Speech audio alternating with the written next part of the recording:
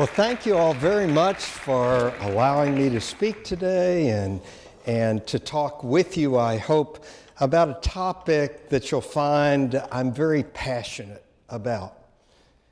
You heard I was on television for 17 years. The Mind is Powerful Medicine was the name of the piece. And I remember a story of a physician, of a lawyer who came to see me with obsessive compulsive disorder. She was a compulsive hand washer. And when she came in, I told her, you know, I think what you need is medication and therapy. She was cool with the therapy, no medicine, no medicine. And I saw her for about 3 weeks, and each time I said, you know, you might do better with the medicine. She said, no medicine, no medicine. I'm okay with the therapy. And then one day she comes in and she says, okay, I'll take the medicine. And I said, well, great, but what made you decide to take the medicine now? She said, well, I was cooking dinner the other day, and the TV was on in the other room. The news came on at 10 o'clock, and there was a doctor on the newscast who talked about this disease that you say I have, OCD. And the doctor on TV said, to do best, you ought to take medicine and therapy. So I'll take the medicine. The doctor was me. On TV, she would listen to me. She was in the other room, didn't see me. And that's when I realized how powerful television is to tell the truth and to give misconceptions as well. And we'll talk about that in just a minute. One of the problems I found about being on TV was that I could talk to people out there, but they couldn't talk back to me, and I couldn't hear their questions. And so today, I'm going to talk a little bit to you guys. So let me start with, what is it that you want to hear? You know the topic. It's about veterans, PTSD, and employment. What is it that you would like to hear in the next hour? Any ideas? Any thoughts that you might have? Any questions that you have that you want to make sure that I answer? Yeah. I'm kind of interested as to why it is that it's so difficult for therapists that aren't in the military to give therapy to people coming back from, it seems like they don't have enough therapy or therapists for the soldiers, but they don't allow, it's very difficult for people on the outside to come in and help. So the question is, why is it so difficult for therapists to give therapy, and especially in the civilian world? And I think part of it is that I'm not sure therapists are taught how to do that. I'm getting ready to embark, I'm doing 13 continuing medical education programs around the United States for physicians, primary care civilian physicians. And believe it or not, they don't know much about PTSD. That's part of it. Part of it is, I think they're frightened because of some of the myths and misconceptions that we all have. So we'll talk about those. Yeah. How prevalent is it in the military folks leaving the service today? Are there various levels of PTSD? The question is, how common is it amongst people leaving the service today, whether they've served in the Middle East or not? And the second question was, are there various levels? And I promise you I'll address both those questions in the talk. So, yeah. How can we work with them? How can we, I don't know, be good team members? We being... Be in the workplace. Yeah, how can fellow employees, supervisors, HR people, EAPs, how can we work with them? And that's part of the talk as well. So let me tell you what my goals are for the next hour. I'm going to talk to you about the why, what, when, how part. So the why is, why do we want to hire veterans anyhow? The second, the what is, what are the potential stumbling blocks in doing that? The how is, how do we overcome those? And the when is, when should we start?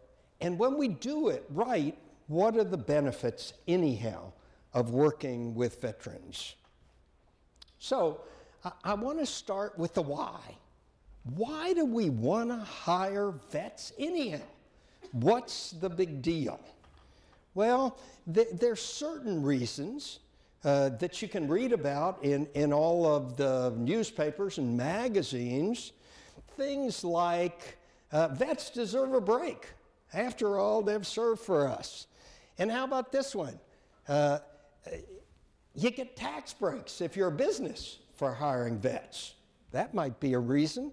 How about this one? It feels good to hire a vet. And what about this one? It's the right thing to do.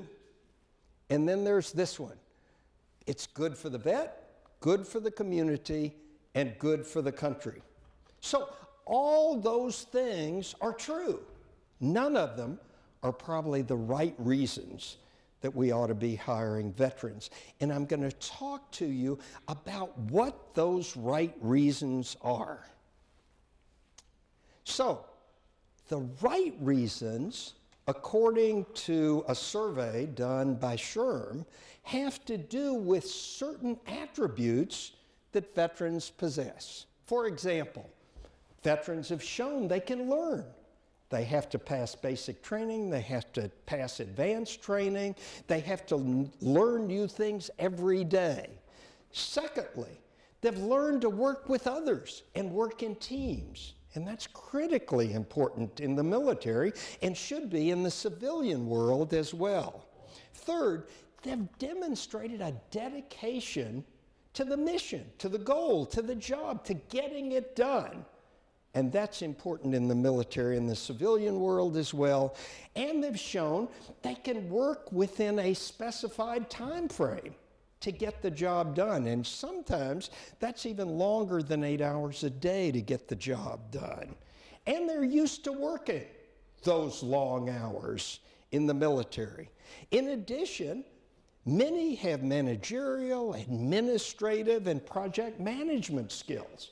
All great attributes in the civilian world. They've demonstrated their ability to identify problems and their solutions. And they've shown they can succeed because they've made it thus far. And all those are very positive attributes that must be wanted or must be appreciated by the companies they hire them. Because we've seen it's going on now. Goodyear's hiring and Disney's hiring 1,000 in 10 years. And Walmart is planning to employ 100,000 veterans over the next 5 years. So it's already happening now. But what are the potential stumbling blocks? And that's what we're here today to talk about. Some of them that you're probably aware of are these. This is a survey from the Human Resource Association, SHRM. 22% of employers believed that combat-related disabilities posed problems in hiring veterans. 22%, 1 in 5. That's not so good, but look at this. In terms of mental challenges, if they have some sort of emotional problems, psychological problem or others, that number doubled. So half of employers said it might be a hindrance to hire somebody with an emotional challenge. And what's the biggest emotional challenge that employers worry about? It's this guy here, PTSD. PTSD. And I'm going to go over with you some of the misconceptions, the stigma, the myths that produce the stigma about PTSD. So what is it? Well, most people, if you believe the myths, say it's this mind-altering illness that causes people to act in strange and probably difficult ways in the workplace. It is primarily at its base, the myth says, It is primarily a psychiatric problem, and I'll talk about that in just a moment. Who has PTSD? Well, since you can't ask when you're hiring someone unless they want accommodations, the assumption probably is that everybody in the military has PTSD. Or certainly everyone coming back from combat has PTSD. Neither of those are true, by the way. And it is not limited to those in the military. So that all of us, if we experience the right kind of stressor, may develop PTSD, whether we've ever served in the military or not. The stats, by the way, I'm going to answer that question. The stats for people coming back from combat areas with PTSD show that what percentage have PTSD? 10, 20, 40, 50, 80? How much? Give me an idea. Over 50. What else?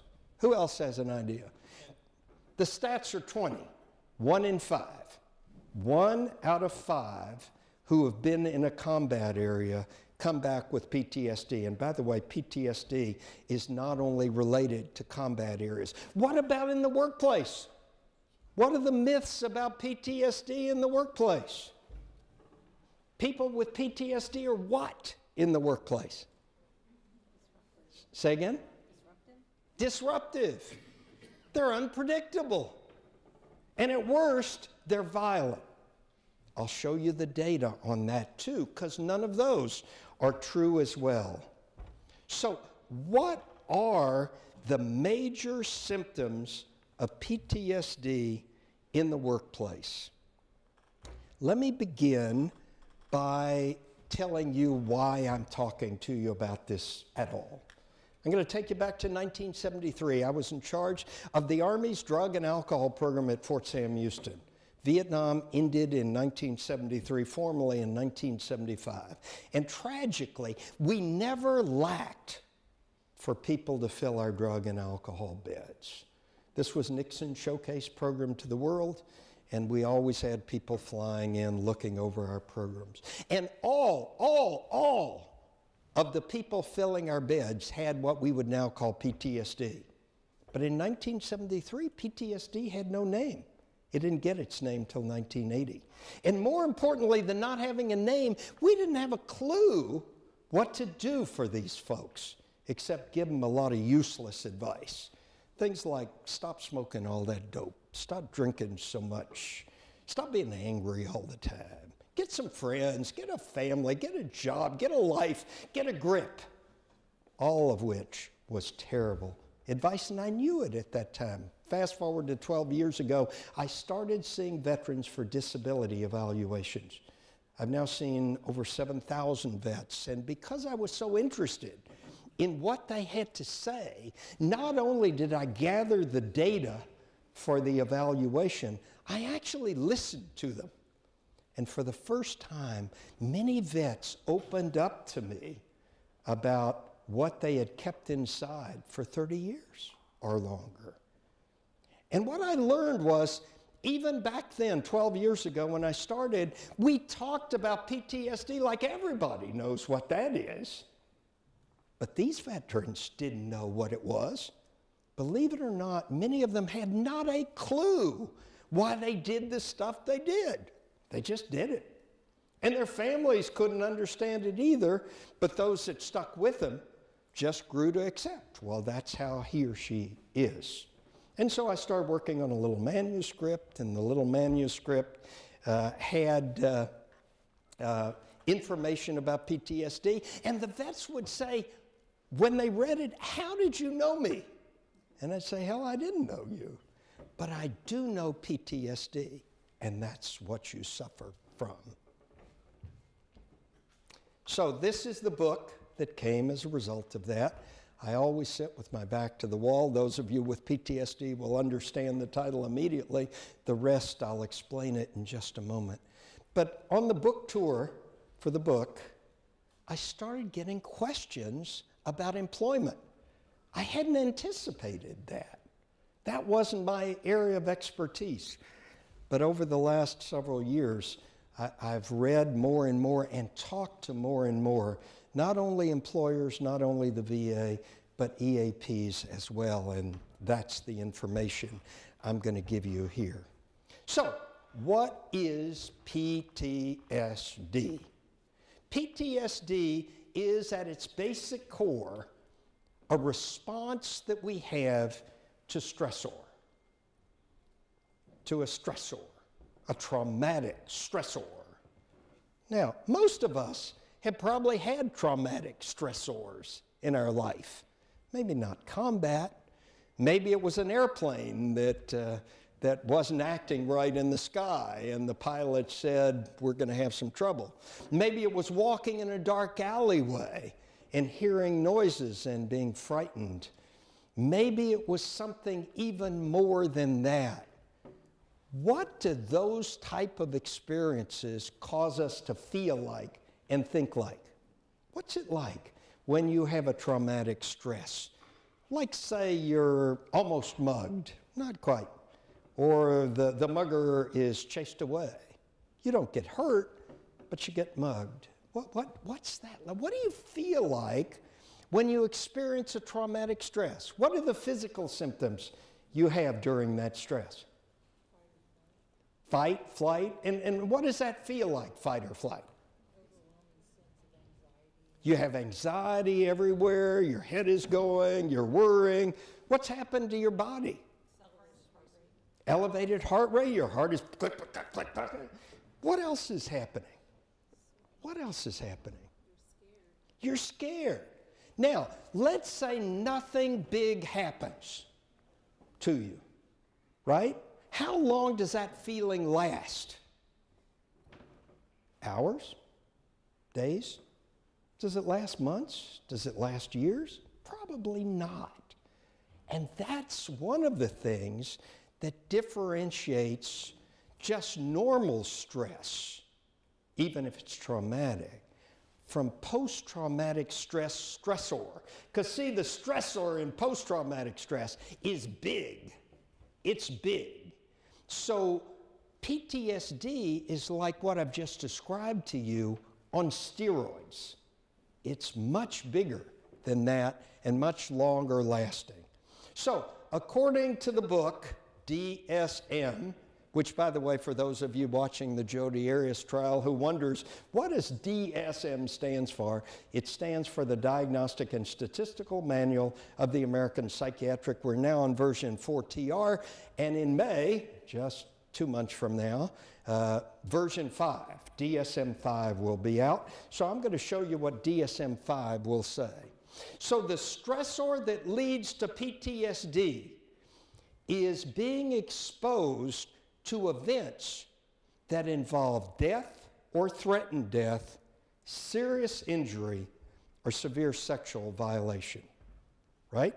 So you either experience those, you're close and witness somebody else next to you experiencing one of those events, or they added this year, you learned about either a close relative or friend experiencing that, or you had repeated exposure to the event, like on TV. And this was put in for the 9/11 survivors, the police and fire first responders who had repeated exposure to what they saw. So, PTSD, can you make that go forwards? Stands for post, again, traumatic, again, stress, and then I put some question marks, because many of you have heard the question marks. What do we call it? Is it post-traumatic stress disorder? Is it just post-traumatic stress? Is it post-traumatic something?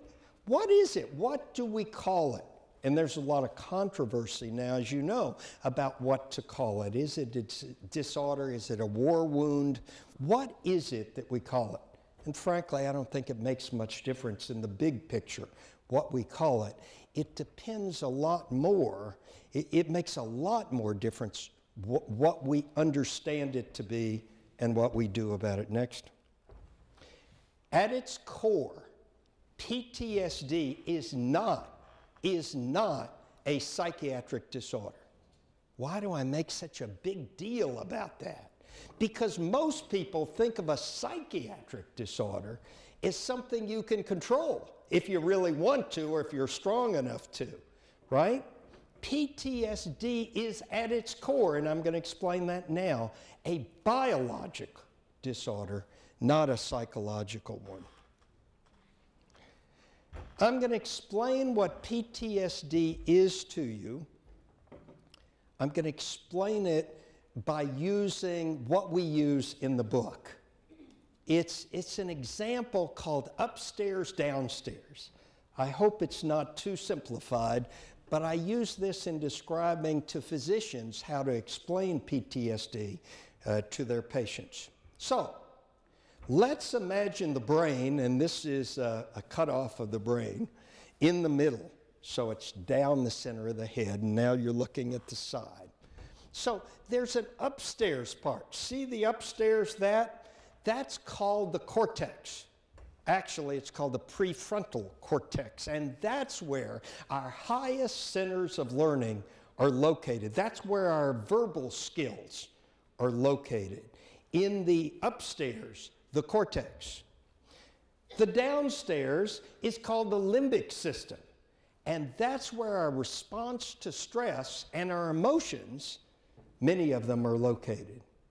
And then in the basement is located the maintenance man who takes care of things like the plumbing, the electricity, the air conditioning, the water, and so forth. So who lives at the upstairs of this major corporation? Who stays up there? Whose offices are found up there?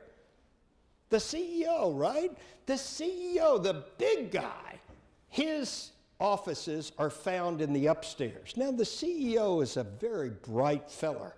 He understands the big picture. He knows it all. But he's slow. He's slow because he's got to consider everything before making a decision. And so he's kind of slow. And frankly, he's not that young either. So he's kind of used to using fax machines and slow computers that he knows how to operate. He doesn't use all this fast stuff. But he's the guy with the big picture, right? Now, what happens in times of crisis or stress? So let's say that there's an immediate threat to you. The CEO begins to think about a lot of stuff. Let's use, for example, you're now a soldier in Afghanistan, and you're walking on patrol, and from the top of a building, you hear movement. Is that the enemy? Is that a rifle? Is that wind just blowing through?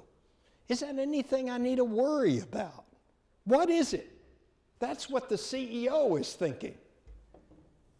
If he thinks it all through and says, well, it's probably not that, it might be that, it might be that, I got to make sure because I don't want to get the company sued. So he's thinking, but it takes too long.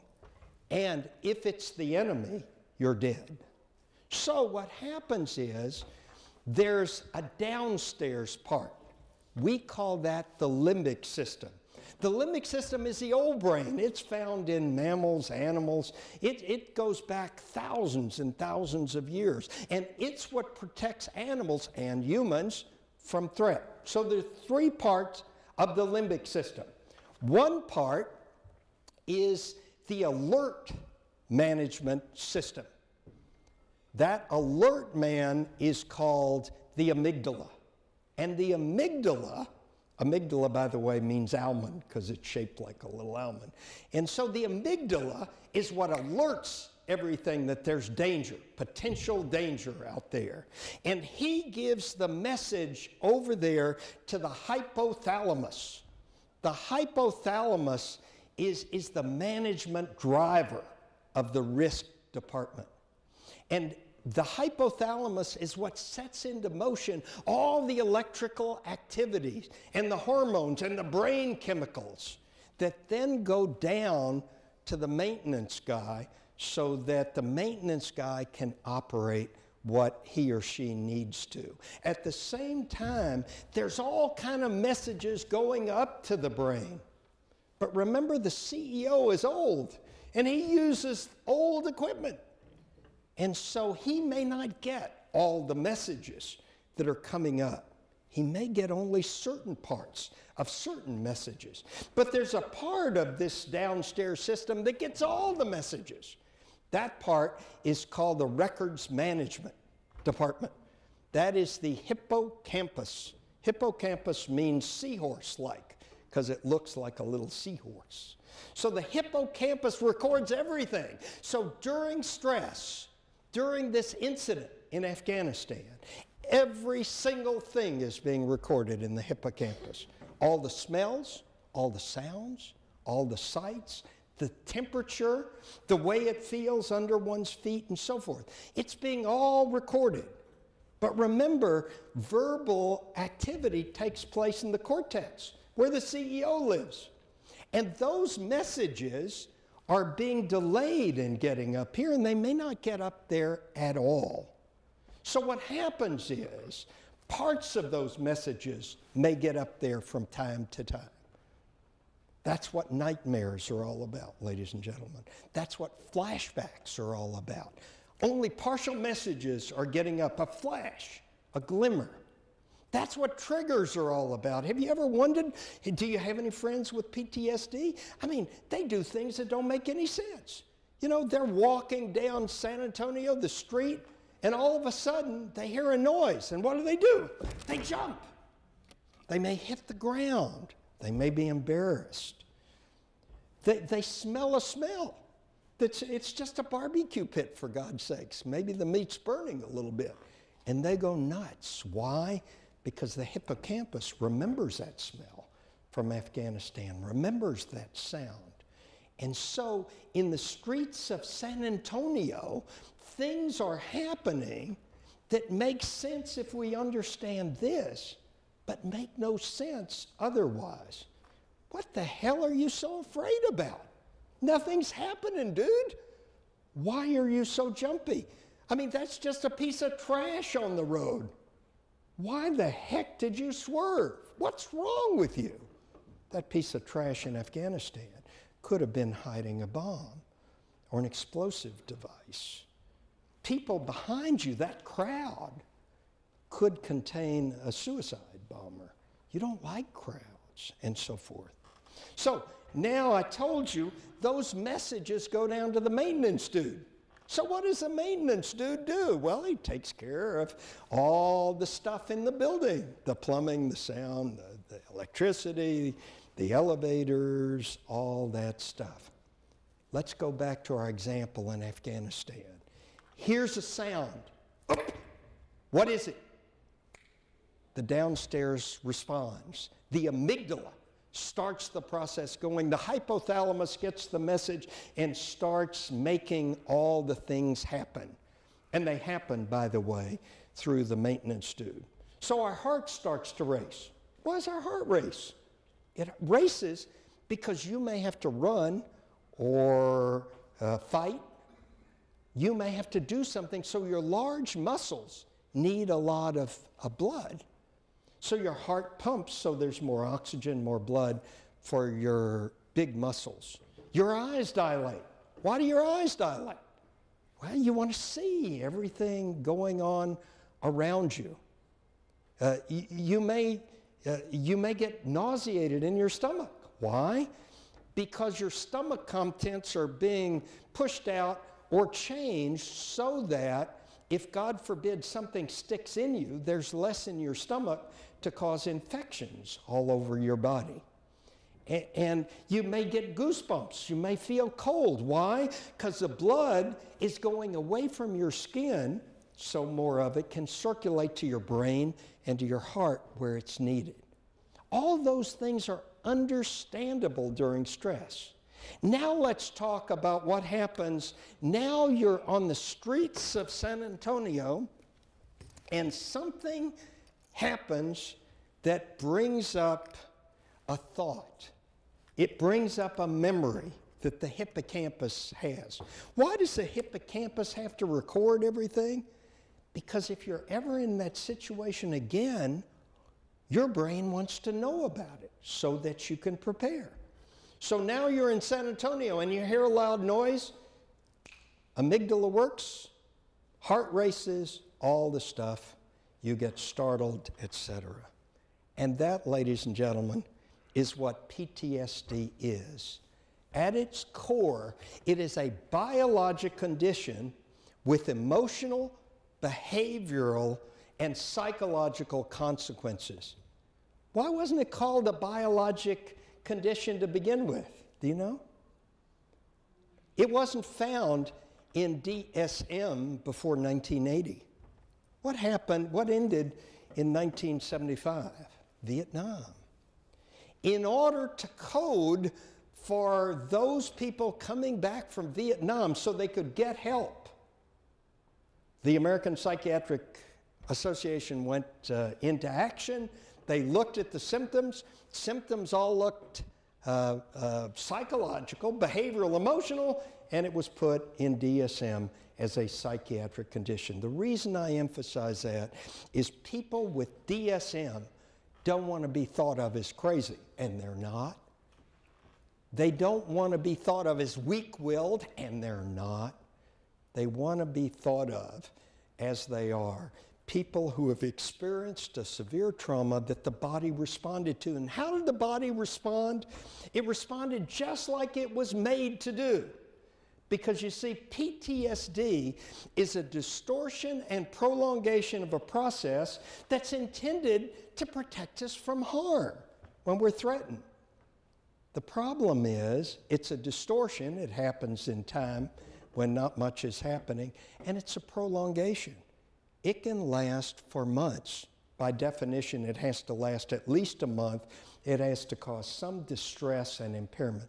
But it's a prolongation of a process that was originally given to us to protect us from harm. And the end result is it causes us to react as if we were being threatened when no such threat exists. And at its core, that's what PTSD is. So what are the symptoms of PTSD? We're going to talk about them in the workplace in just a moment. But I'm going to go through the 4 core areas of symptoms. In DSM-4, there were only 3. But DSM-5 is better, so there are now 4 symptom classes. The first class is called intrusive recollection. What that means is unwanted thoughts. And those thoughts can come when you're wide awake, in terms of just recollections, remembrances of what went on. It can occur in sleep. That's what a nightmare is. It can occur when your brain kind of goes back to where it was during times of your trauma. So a flashback, that's what a flashback is. A flashback is like a nightmare when you're wide awake. A flashback is like a nightmare when you're not asleep. It's more than just remembering stuff. It's actually reliving it. So people with flashbacks are here, but they're not really here because their brains may well be somewhere else. And there are triggers that cause all those things. And the triggers might be a smell, a sound, a sight, a temperature, a date, the presence of too many people, whatever it might be, those may be triggers. So that's the first cluster of symptoms. The second is called avoidance. Avoidance means you don't want to talk about it. Not only don't you want to talk about it, you don't want to think about it. You don't want anybody else to talk to you about it. I'll talk about that in the workplace in just a minute. You don't want to talk about it. You don't want to think about it. You don't want to go to places that remind you of it. You don't want to be in activities that remind you of it. Then there's a new category in DSM-5. That's called negative thoughts and emotions. Negative thoughts and emotions. The emotions involve things like detachment, not wanting to be close to people anymore, not wanting to socialize, even sometimes with your own family. And many of you who know veterans understand that. They may want to be distant from others. They may not laugh and smile very much. They have mostly negative emotions. So instead of smiling and being happy and being loving, they're either nothing or sometimes it's negative. Now, none of these are deal breakers in the workplace, and I want to really emphasize that. We can deal with all of these things. And the final cluster is called increased arousal. So arousal is what we usually think of with PTSD. What's arousal? It might be things like being easily startled, being jumpy, a loud noise, and people jump. And sometimes they do things that embarrass them. So I've had people, you know, after Vietnam, you know where the term going postal comes from? So after Vietnam, veterans couldn't get jobs. They had preference in 3 areas. One was civil service, second was law enforcement. You want to guess where the third one was? Post office. So there are thousands of Vietnam vets in the post office. And the unions were so strong and the supervisors had PTSD too, and they put up with their stuff. So they never caused any problems. But I've had vets who tell me, you know, some of my fellow employees, they thought it was cool. They would take a tray of mail and drop it on the ground just to see me hit the ground, hit the deck. That's being easily startled. The second is called hypervigilance. That's always looking around, not wanting anybody at your back. That's the name of our book. When I ask people, what kind of worries you about your environment? They said, I'm worried about other people. And I said, so let's say you go into a restaurant, it's pretty empty, little sign says sit everywhere, anywhere you want. Where do you sit? And they say, duh, I always sit with my back to the wall.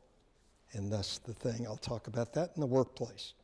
So now let's talk about how do we overcome these stumbling blocks? If we understand them, how do we deal with them? And by the way, is it worth it anyhow to hire these guys and gals for the workplace? So let's talk about some reality facts first, because that's what's important. We've got to educate the workforce, the CEOs, the HR people, fellow employees, and society in general. PTSD can occur to anyone who is involved in a particular type of trauma when your life is threatened, your integrity is threatened. They've added sexual abuse for those children who were sexually abused when they were much younger and so forth. So under a particular kind of stressor, and it could be a rape, a fire, a flood, a hurricane, a shooting, an automobile accident. So there's a lot of people in the workplace with PTSD who were never in the military. And they may have PTSD just the same as others. So PTSD is a response to a stressor. The data shows from the RAND Corporation, a study done not many years ago, that it only occurs in 20 to 30% of those in combat. And there are many other ways, by the way, that one in the military can get PTSD other than combat. For example, a cook I saw said, "Doc, I'm a cook. I don't even carry a damn weapon. I cook.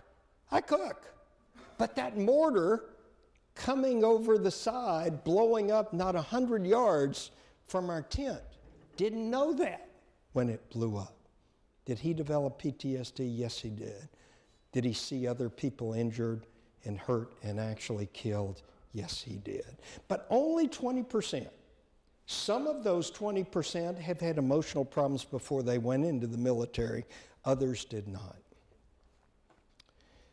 The severity of PTSD, as you asked, is it all the same? Is it like pregnancy? You either are, you aren't. No, is the answer. There is mild PTSD, moderate, severe, very severe. So not everybody who has PTSD suffers from the most severe type of PTSD, and I think that's important to know. PTSD does not negatively have to affect the workplace if we understand it, we go into the process with open eyes, we help our fellow man out, and we make accommodations sometimes that are needed. And the final thing I want to mention down there, because this is a misperception, there is help available for PTSD. PTSD is not a hopeless condition. The good news is people can get past it and live meaningful and productive lives. And then again, I want to reinforce that PTSD is at its core a biologically driven illness or problem or trauma or whatever you call it that has behavioral, emotional, and psychological consequences. It also has physical consequences. By the way, PTSD, remember I told you your heart races? What's normally supposed to happen in the body after a trauma is there's something called cortisol, which is a hormone put out by your adrenal glands that's supposed to help during times of extreme trauma. And then when the trauma's over, there's a negative feedback loop, kind of like a thermostat on an air conditioner, and it senses that there's too much cortisol and it shuts down the hypothalamus from doing its thing. In PTSD, that does not happen. And so the body continues to produce cortisol at times when it shouldn't. What happens? The blood pressure stays up. So high blood pressure is common in those with PTSD. Heart disease is more common. Diabetes is more common. Obesity is more common. And there are a lot of conditions that are the result of PTSD. Now let's talk briefly about the symptoms of PTSD. So let's say you have somebody in the workplace that is doing their work just fine, but they're moved now, and the place they're moved to has a lot of people milling around. Can that cause PTSD symptoms? Sure it can. Remember, I told you, all those people don't like crowds of people sometimes. And that may serve as a trigger. So might certain kinds of noises. So, what can we do about that? Well, if you understand it, maybe the working arrangement can be changed. Maybe the person can wear earphones with white noise to block out some of the startle causing noise and the like. Avoidance. Real story. I asked a veteran, so what makes you more upset than you should be at work? And he says, you want to know? I said, yeah. He said, I'm working. I'm doing a good job. I'm minding my own business. And this other guy comes up and he says, so, I hear you were in Iraq. What was it like in Iraq? Seems like a simple enough question. I said, so what happened? He said, I said, don't you have something to do? Get the hell away from me. All of a sudden, he's identified as having an anger management problem. What he was responding to is the avoidance symptoms of PTSD. He didn't want to talk about it. Now, the fellow employee didn't know that. He didn't do it maliciously. It just happened. But without understanding, it could cause a problem. Negative thoughts and emotions. So the party's coming up for the department. It's a big deal. Everybody's excited about the party coming up for the department, except the veteran. Not only is he not excited, he ain't about to go. And when he doesn't show up, the rest of the employees say, what the hell's wrong with that guy? Well, what's he stuck up? What's wrong with him? You know? And they don't understand. Socializing, lack thereof, may be one of the symptoms of PTSD. Again, these are not big deals if they're understood. Somebody tells a joke, everybody laughs, but the veteran doesn't laugh. What's wrong with him? Doesn't he have a sense of humor? What's wrong with him? Doesn't trust anybody. That's one of the symptoms of negative thoughts. Feels guilty about stuff, feels depressed. Increased arousal. So there is a meeting called, the veteran moves to a new department. There is a meeting called, and the meeting table is a large table that extends out, and everybody sits at the table. But the wall is 10 feet back that way, and the veteran refuses to go to the meeting. What's wrong with you, dude? He doesn't want to sit where he doesn't know who's got his back, that his back is covered. Now, all these are easily overdone, overcome things if you understand. And I want to mention this one because it's very misunderstood. We all know irritability, agitation can be part of PTSD. By the way, shooting up the workplace is not part of PTSD. Workplace violence is so rare, it almost always makes the news. It is not common. It is not common, and I want to emphasize that, but irritability may be. So it can be a symptom of PTSD, but it can also be a demonstration of what we call cultural issues. Let me give you an example.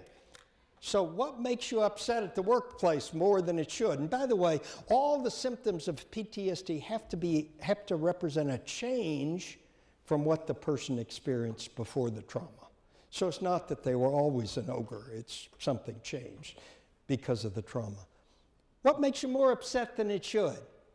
You want to know? You want to know? I'm going to tell you. Here it is.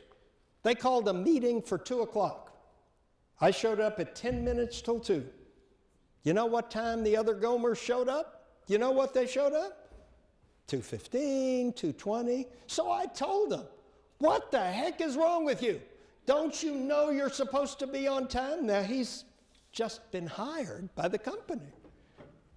And his supervisor says, look, dude, not that big a deal. Cool it. Not that big a deal. Now, it would be easy to assume that's from PTSD, but in his case, it was not. It's just a cultural difference. In the military, a meeting is called for 2. You show up at 10 minutes till 2 or you're late. You never show up after that. The manual says you do 1, 2, 3, 4, and 5, and in the workplace, not so much. They may do 5, they may do 3, they may do 2, they may do 4. And the veteran is saying, you don't do it that way. Why? Because in the military, you do it the right way or somebody can get hurt or killed. But in the civilian world, maybe not so much. Some of that involves retraining and accommodations. So let's talk about that. The first is you got to educate. If your company wants to hire veterans or is already, you want to get as much good information out there as possible so you don't buy into the myths and misconceptions. You want to get good information out and give that to fellow employees. One of the things I'm working on now through the VA survey is helping EAPs to dispense that information to the company wanting to hire vets. If there are specific symptoms and you're allowed to talk, and I realize all of the legal stuff, I've been educated about that now, what you can say, what you can't say, and so forth. But there are adjustments that can be made. For example, not sleeping well at night is common in PTSD. So the workplace starts at 7:30. They get there at 7:30, but they're dragging and drooping. If there's a possibility that that person might come in at 9 and work 2 hours later to make up for it, no problem. It can be overcome. And the white noise things. If there's a party that has to be attended, maybe suggesting to attend that party with another veteran. And the two of them together can do what the one of them alone cannot do. There's a lot of suggestions, and I'll give you a website to go for that. Show respect and caring for the folks there, especially, by the way, if they say, I'm getting treatment. A great approach is, I'm so excited for you. I'm so proud of you that you're admitting that things are not going well and you need treatment and so forth. Maybe allowing time to go to those appointments. The business may have that flexibility. The VA usually does not. And so they have to go when they have to go. But if they can go, it can be a win-win for both the business and the veteran. The big thing now is peer support, having other veterans help the veteran. So for example, that 2 o'clock example, you know, the vet can talk to other peers and they can say, look, I went through that just like you did. Let me explain the civilian workplace to you. The cultural differences between where you've been and where you are now. Mentoring, having someone who's been longer in the company help those who have just started. And the big deal now is called affinity groups. So an affinity group could be within the organization, a group of veterans. It can be within the community, a group of veterans. It can be on the web, a group of veterans, and so forth. And those can be very helpful. And then finally, the EAP. I could talk to you for an hour about the EAP, but I won't. So is it worth it? You bet it is. The SHRM survey, and this is cool, I've given you a reference to this. This is called Support from Behind the Lines, and you'll have a link to it on the website. Says that those companies that hired veterans found out, 1, they had a very strong sense of responsibility. 2, they knew how to work as part of a team as long as they understood the layout of the land and the rules. Number 3, they acted under pressure with a high degree of professionalism, just like we'd expect them to. They had the ability to see a task through to its very end and to work incessantly on it. They showed strong leadership and problem-solving skills. And these are actually survey results from businesses, not something I've made up. So the benefit of hiring vets, diversity in the workplace, a la this conference, and veterans bring so much to the workplace in terms of diversity, increase in talent and maturity of the workforce, and at the end, increased productivity and success of the organization if it's done right. And in the process, we repay the gratitude to those 1% of Americans who fight and serve elsewhere for us. But to make it a good idea, 1, you have to hire veterans for the right reasons, not the wrong ones above. The business has to understand, accept, and have a real game plan for how are we going to utilize these vets. See, I'll share a secret with you. One of the things that worries me about the Let's Hire Vets deal that's big right now is all the emphasis is on the hiring part. There's very little emphasis on what do we do once we get them hired. How do we help them succeed and move forward and benefit the business? And I'm worried that unless we deal with that and the potential stumbling blocks, what's likely to happen is the company's likely to say, look, we tried that, didn't work. Don't think we'll do that next time. I don't want that to happen. There has to be a game plan. There may be accommodations that are necessary. And again, in the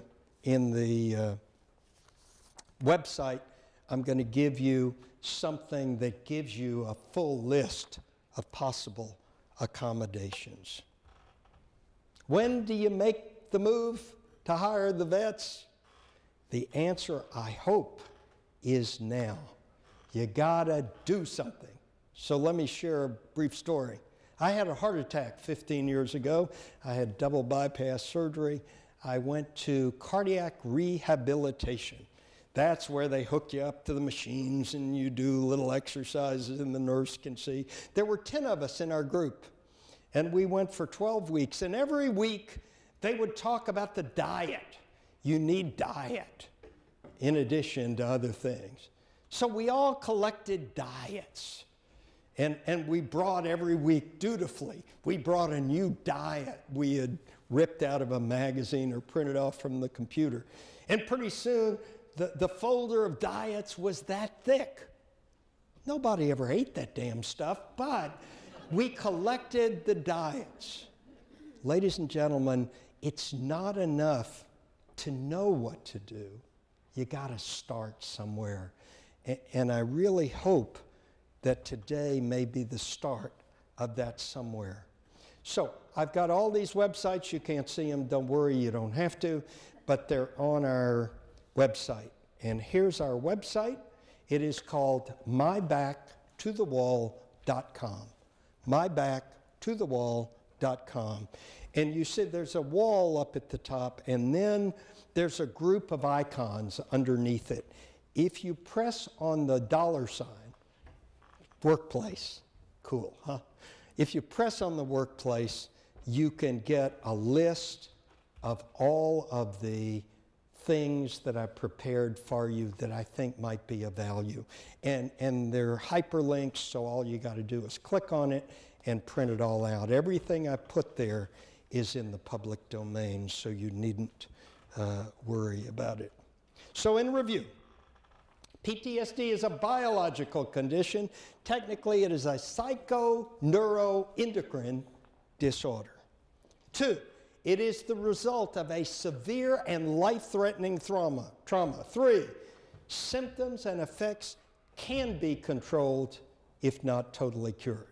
In much the same way, if you have severe diabetes, you may not be able to cure it, but you can live a good life, a satisfying and productive life, if you take care of yourself. PTSD the same way.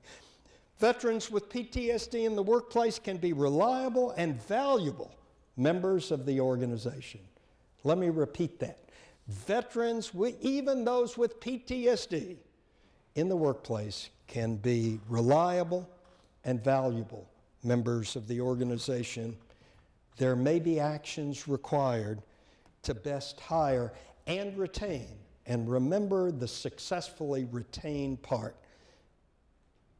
But if you do it, it can be well worth the effort. I'm going to close with a little story. So I've been in practice a long time, since dinosaurs roamed the earth, I think 35 years actually.